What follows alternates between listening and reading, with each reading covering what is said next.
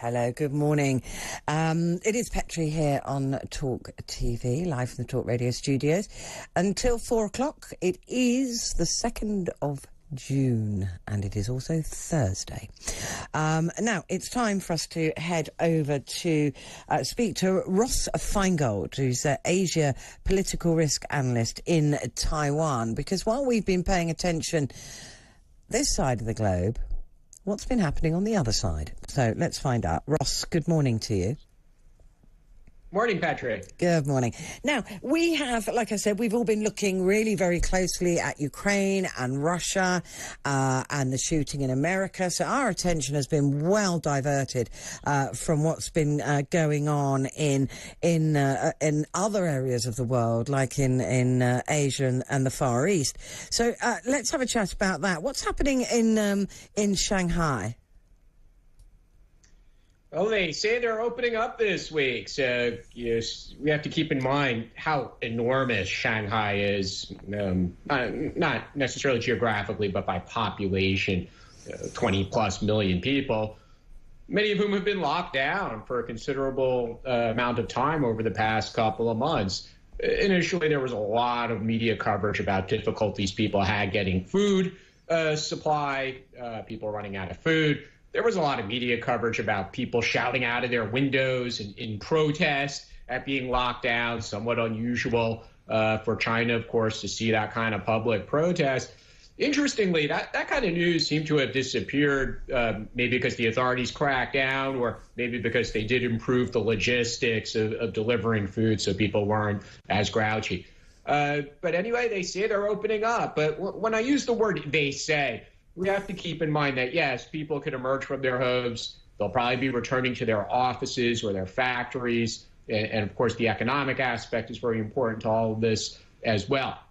But they're not implementing something where Western Europe or the United States have moved to, where we're getting away from mandates and vaccine passes and things like that, or restrictions on the number of people who could attend events, et cetera, et cetera. So life is not quite returning to normal in Shanghai. It's emerging from the situation that it's been the last few months. But there's still going to be a lot of restrictions or compliance requirements like mandates, masks, or proof of vaccination to enter venues or workplaces and things like that. So definitely not returning to normal or business as usual, but at least they're emerging from the lockdown. And there's another important thing to keep in mind about this, whether it's Shanghai or Beijing or any other large city in China.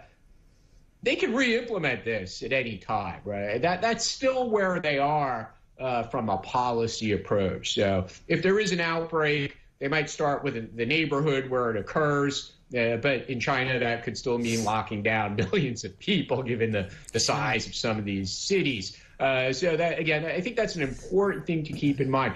They can say a big city's opening up, but they could very rapidly reimpose these restrictions because, again, that is their current way of dealing with COVID outbreaks. Yeah, just to clarify, is China really attempting to go for a zero COVID policy? We've kind of gone the opposite here.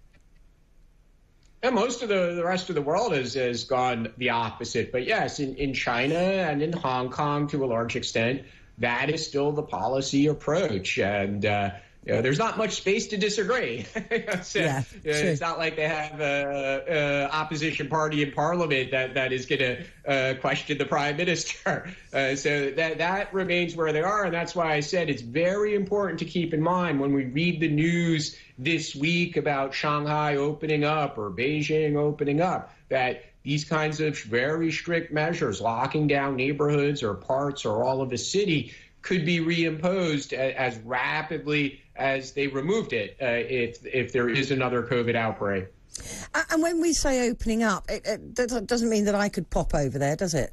Could I come and visit? That's another important thing to keep in mind as well, that there's still nearly a blanket ban on foreigner entry for people who are allowed to enter the country, such as returning citizens, or if you do have if you're going there to work, it might be possible to arrange for you to take up your new post. But even that is still very, very difficult to obtain. But yeah, there'd be significant quarantine requirements upon arrival. So travel has certainly not resumed normally for China, whether that's inbound foreigners trying to get into China or outbound for Chinese nationals trying to leave the country.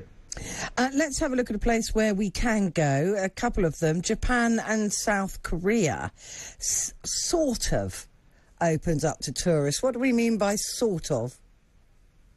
Yeah, so there's some good news here. If the audience wants to visit Asia, they could look at visiting South Korea and Japan. The reason why we say sort of opening is there's still a number of requirements. Vaccination, for example. Japan has imposed a cap on the number of tourists. I expect this to rapidly change as they get comfortable, as long as there's not an outbreak of COVID among tourists that enter the country. They'll probably raise those caps very, very frequently. You have to go with a tour group. So it's not free and easy travel on your own. You probably need to book with a travel agent. But if people really want to get on a plane for 10, 12 hours and come out here to Asia, yeah, go talk to your travel agent. You can go to South Korea and Japan this summer, so definitely start thinking about it. But just keep in mind there still might be some hurdles to comply with, maybe sort of similar to what you saw in Western Europe over the past year that have now been done away with. They have not been done away completely for parts of Asia. Thailand's another example as well, where there's opening up, but there's still some things to comply with. Singapore, as of now, they're not even requiring a test upon arrival. You do need to have vaccination proof. So various restrictions or compliance items still exist in different countries in Asia. But yeah, people should start talking to their travel agent and think about visiting.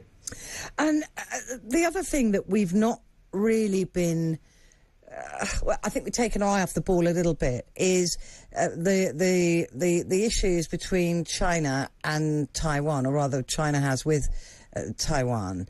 Has anything happened there? Because it's feeling a little bit uncomfortable. Well, on Monday of this week, China had 30 of its military aircraft enter what Taiwan calls its air defense identification zone. People often confuse that with the airspace of Taiwan. This air defense identification zone is basically a big box on a map that Taiwan government has drawn around Taiwan Island. It extends quite a distance from the actual island itself. And they say, this is our ADIZ. You got to identify yourself if you're military aircraft or we're going to chase you out. And China has basically gotten to the habit of ignoring it, or just to poke it at Taiwan. They'll fly a bunch of aircraft through a small sliver of the zone, and then it becomes a big headline here. The government says, oh, how can you fly into our zone? China says, it's not your national airspace. You drew that zone unilaterally. We don't recognize it. But 30 aircraft on one day, it's not a historical high, but it is considered a lot. It is considered provocative. And Taiwan has to respond. They have to fly their own aircraft to chase away the Chinese aircraft, give them warnings and say, you're in our zone, get out of our zone.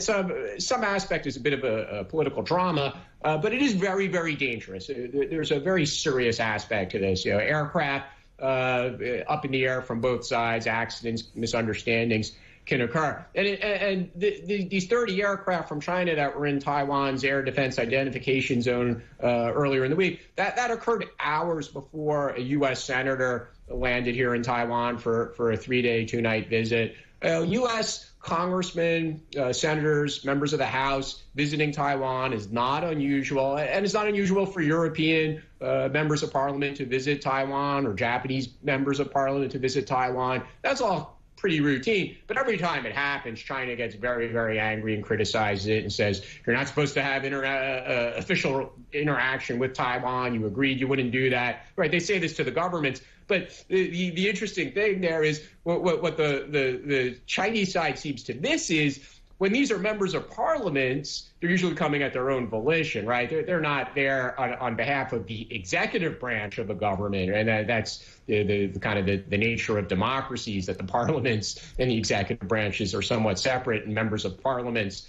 or Congress in the case of the U.S., they're going to do whatever they want. There was some concern, wasn't there, when the Russian invasion of Ukraine happened, that China might in some way use that to make a move against Taiwan. Is that still a concern in Taiwan, or do you think that they actually just couldn't do that? They wouldn't do that? I'd frame the concern this way. It's not so much that China is going to take the opportunity with the world's attention diverted to the attention's on Ukraine right now. It's not necessarily that China is going to take that opportunity and invade today or next week or while the battle in Ukraine is still ongoing. And let's all hope that there could be a ceasefire and some resolution as quickly as possible. But the concern is really that China is learning some lessons here. So not just the battlefield lessons, but also how the international community responds, sanctions, for example. Excuse me.